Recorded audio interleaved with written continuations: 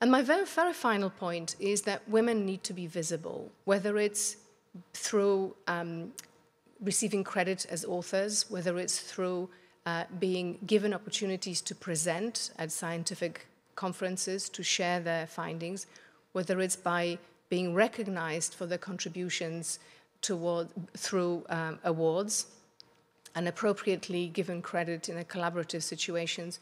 They actually need to be visible. They really need to be seen as researchers who are driving change in their fields.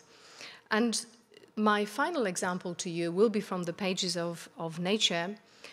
Where I work is a column in Nature. If you look at a printed copy of Nature, it's right at the back before the end cover. And it really is a piece which is very visually led. There's a large photograph, which takes up half of the page, of a researcher working in the setting in which they conduct their research. A picture really speaks 1,000 words.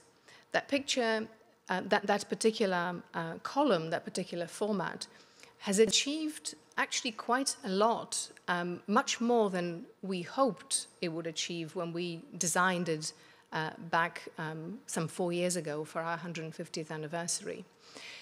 When you look at at who does science today, that was the idea that I started this section of my talk with. When you look at who does science today, when you really look at them, you see the diversity of individuals who are making important contributions to research, and you also see the diversity of settings in which that research unfolds.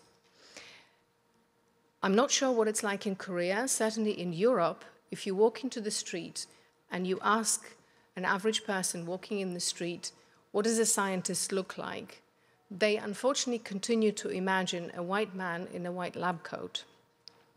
That section very clearly demonstrates that that is not the case. That represents a very narrow slice of who does research and what kind of research is done today. So that visibility is really important. So with this, I will thank you very much about what else we can do to make sure that next time we convene to discuss it, there will be much more progress and much more rapid progress.